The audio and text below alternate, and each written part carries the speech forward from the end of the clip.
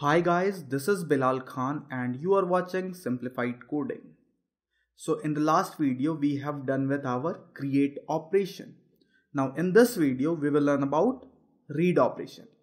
So for our application, the application that we are creating, we need two kind of read operation. The first read operation when the user will log in. User is registered, now user wants to log in. And the second kind of read operation is when we want to fetch the list of all the registered user. So this is what we are going to learn in this video. So the first thing that we need is we need a user login option. So when the user will try to log in, there is three possibilities. So again we will define the constants for every possibility. The first possibility is user authenticated successfully. Let's make it 201. User not found. The email that user entered while login in is not exist in the database. Okay, so this is for this case. And the last option is user not authenticated or password do not match.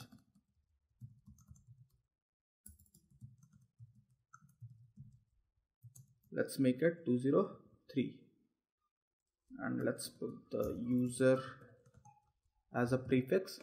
So we have three constants: when the user is authenticated successfully, when the user do not exist in our database, when the user password do not match. Now save this file and come back to DB operations. Now here we will create one more method, public function user login. And when the user wants to log in, user needs to provide email and password. Email, password. Now we will check if there is a user with this email that is given. And to do this, again we can use the same method that we created in the last video, is email exist. So we will write if this is email exist, we will pass the email. If email is in our database, that means user has given the correct email. Else we will return this constant, user not found. So return user not found. If email already exists, we will get the detail of the user. So we will create one more function here, and it is private function get user by email. And again we will pass email to this function. Now here we will create a statement. So the same method, but this time we need a select query, and actually the same query. So we have select ID and we will select email, password, and email, password, name and school. So we will select all the columns from the database. And where email equals to question mark, so we need to bind the parameters. So let's do it, bind param, and we have only a single string to bind, and that is email. Now we will execute the query and we will bind the result. And we have ID, email, password, name, school. So we have binded all the result with the statement. Now we can fetch the values, and to do this, first we need to call the fetch method, and then we can create a user and we can put all the values.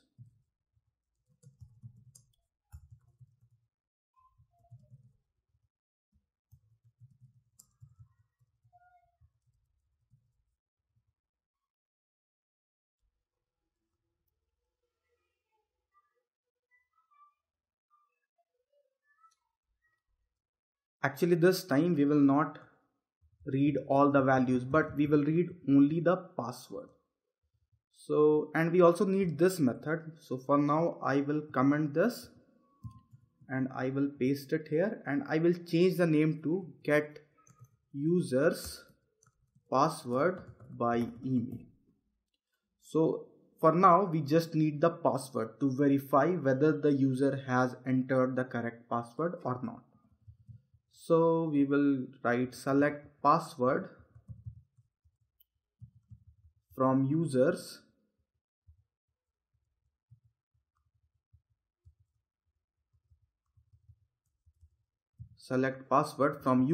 where email equals to question mark. Then we will bind the parameter, then we will execute, and then we will bind the result. This time we have only a single result, which is password. Fine. And finally we will return password. Now here we will verify if password underscore verify. So we have a method to verify the password. We are doing it because we have stored the password in hashed format. You can see it here.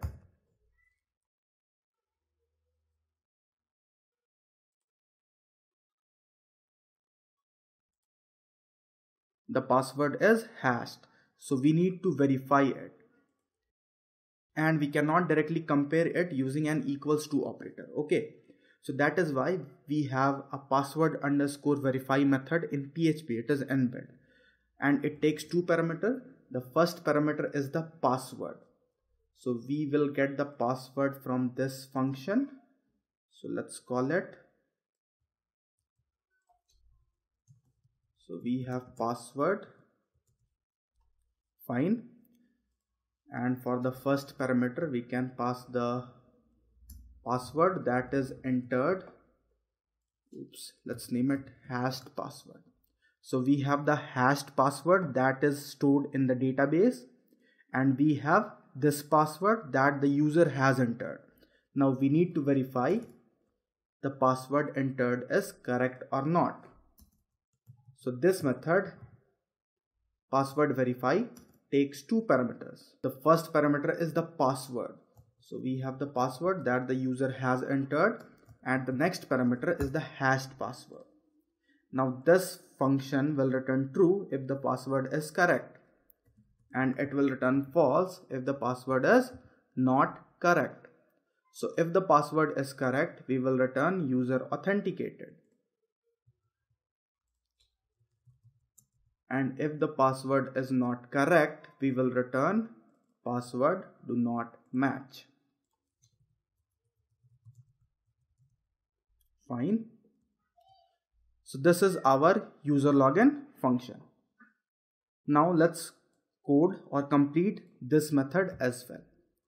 So when the user is authenticated, we will read the user values by using this method. And this time we do not need to read the password.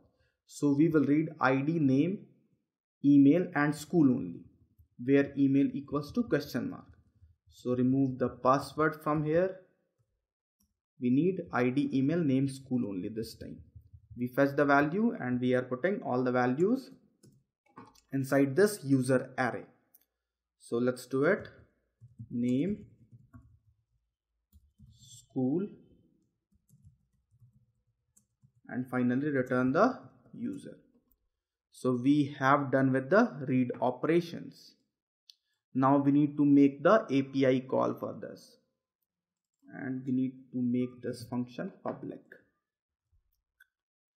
So we have get user by email that will return the user, and we have user login that will authenticate the user. Now let's create another call, and again we will use a post method for this. Okay, because it is a login operation. So we will create app post user login. Next parameter is a function which takes request and response.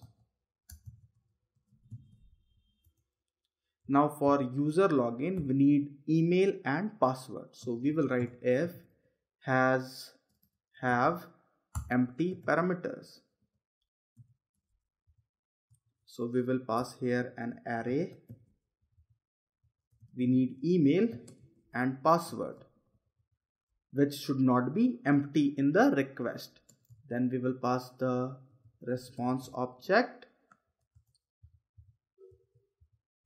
and we will put a not here to confirm we don't have email and password empty in the request. Here we will do the same thing. We will return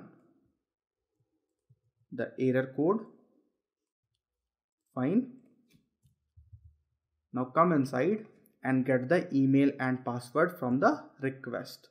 So we will create a variable request data, or we can simply copy the same thing that we have written in the last video. So copy these things and paste it here. So we have request data and we got the email and password from the request. Now what we will do, we will call the function user login, and for this again we need a new db operation object. Fine. Now from this db object we will call user login.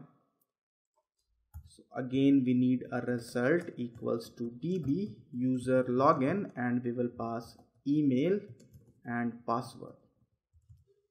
Then we will check if result equal to we have the constant user authenticated. Else if result equal to we have user not found. And the last one is password do not match. Fine. We have three cases. Now when the user is authenticated, we will get the user from the database. So we will create a variable and we will get the user from the database by calling this function. And we will pass email. So we have the user. Now we will create a response or result. We already have the result. So what I can give the variable name. Let's make it response data equals to array, and we will do the same thing. Response error equals to false. We don't have any error.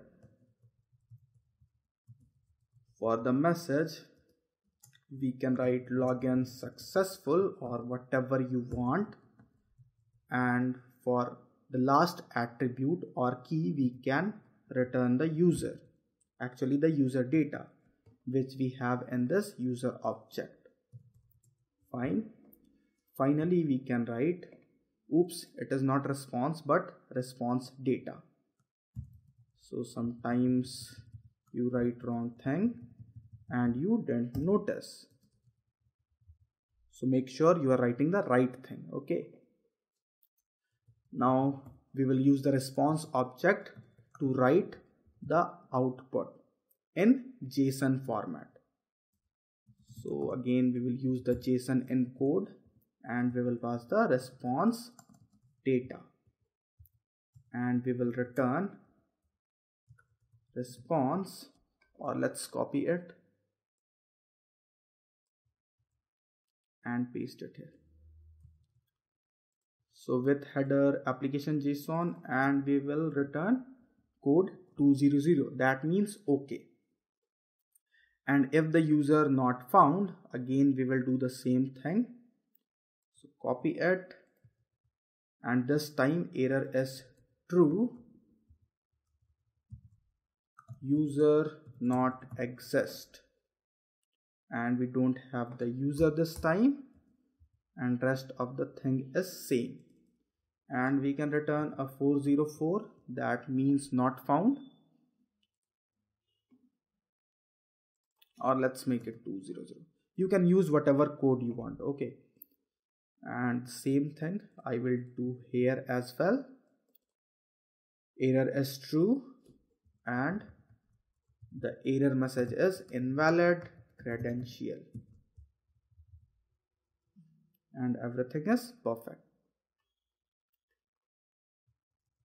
Now we can try this URL as well. So let's try user login.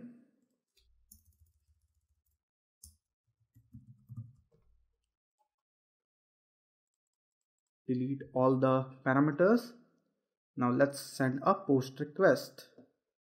So what we are getting, error true, required parameters email password are missing or empty. So let's pass email and let's pass password and let's give a wrong password. Send the request and we are getting some error. So by default Slim do not displays the actual error. So what we need to do is we need to set some configuration for our Slim app. So here we will write settings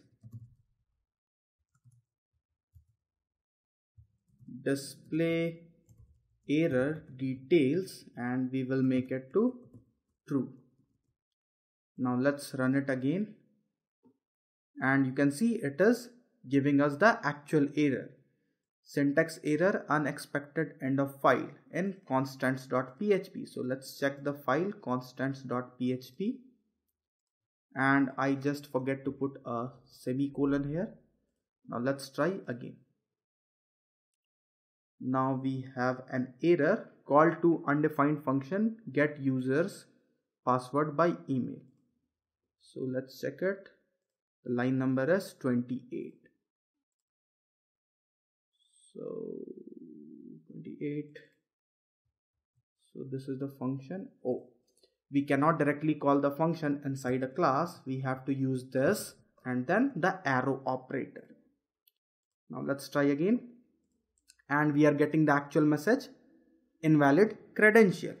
Now if I will pass the real password or correct password, then we are getting error false, login successful, and we have the user data. So it is working very fine, guys. So that is all for this video, friends. I hope you found it helpful. If you did, then please hit on the like button, subscribe to my channel and share this video with your friends. And if you have any kind of question, please leave that in the comment section. So that's all for this video, guys. This is Bilal Khan signing off.